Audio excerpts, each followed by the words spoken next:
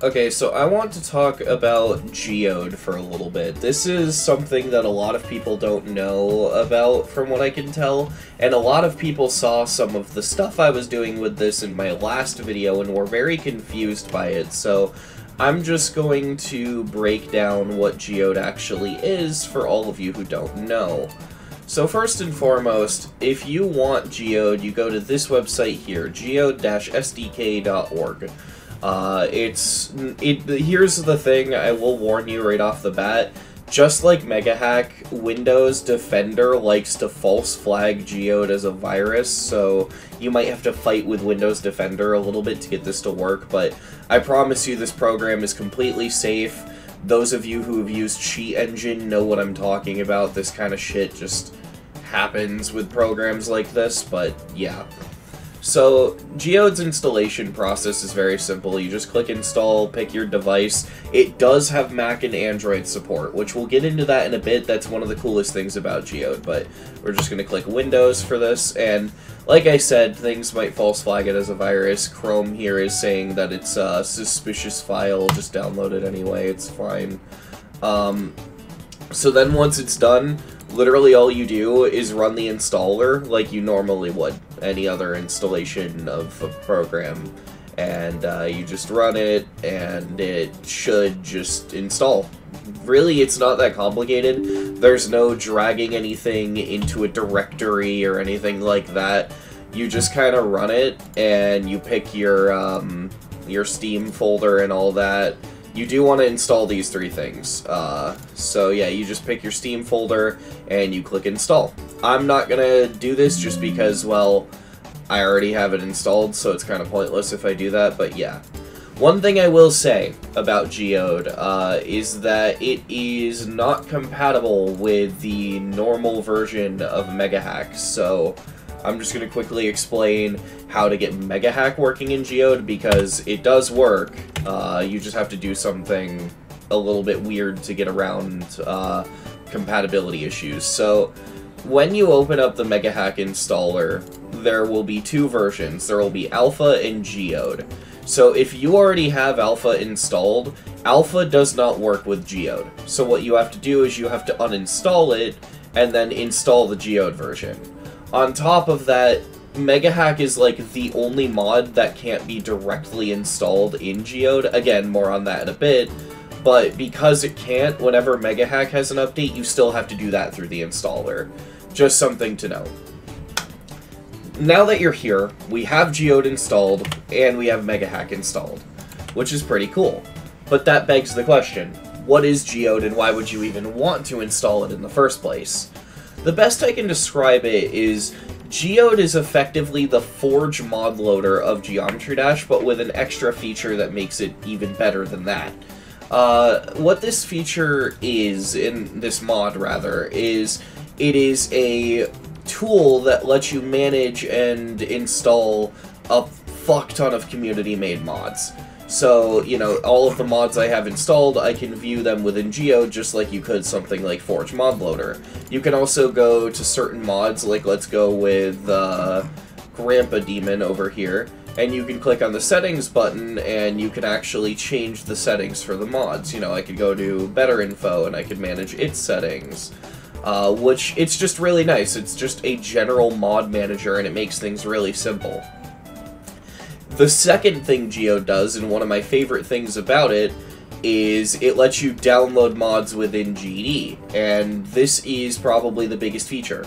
No longer are you going to have to go online and just seek out a DLL. If you want a mod, you just open up Geode and you download the mod.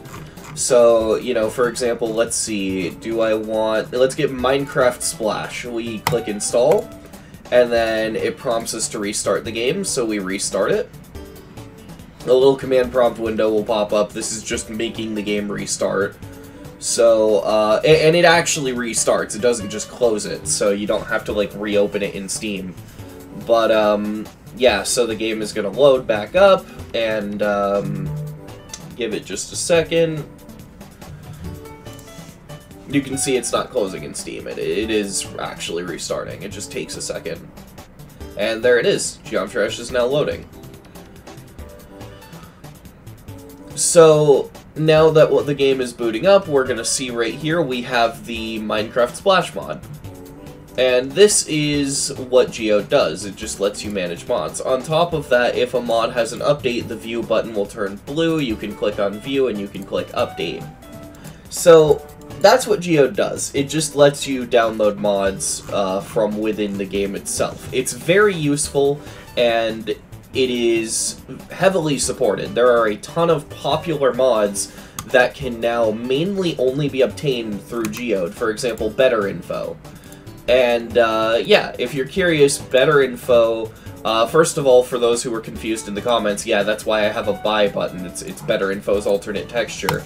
But what Better Info does is it re-adds the names of deleted green users. So as you can see on ICDX, I can view Roadboss's name, and I can view all of his levels. Really cool mod. Really useful. So, yeah, Geode is just filled with a bunch of mods that are useful. For example, here's Jukebox, which is a Nong switcher. It lets you download Nongs directly from Song File Hub. So if I type in Aerial Gleam, like this, and you can see right now the song I have installed for this song ID is Jawbreaker. However, if I click on the name, I can switch it to the I Cry remix and have that for Aerial Gleam. Very useful. And just in general, there's an endless amount of stuff you can mess with Geode. Now, a quick disclaimer for people who are getting into this. Some mods may cause the game to crash. The game updates, Geode updates, sometimes mods become outdated, and on top of that, bugs happen. And so, certain mods may cause the game to crash, and if that happens, either just avoid doing the action that caused the crash, or just wait to use the mod until it gets updated. For example, when Better Info first released for Geode, when it first released for Geode and it was on like version 1, there was a really funny thing where it would crash if you tried to view green usernames, which I can show right here.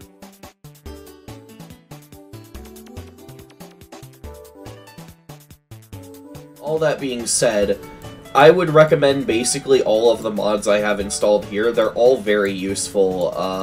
One of my favorites is GDDL integration, which shows the GDDL tiers in-game. So, like, if I go to Crimson Clutter, I can see, and sometimes you have to refresh to see it, but you can see it's a tier 19. Very nice. So, most of these features that I have are from Geode. Like, for example, one of my favorites is... where is it? I believe it's GD Utils.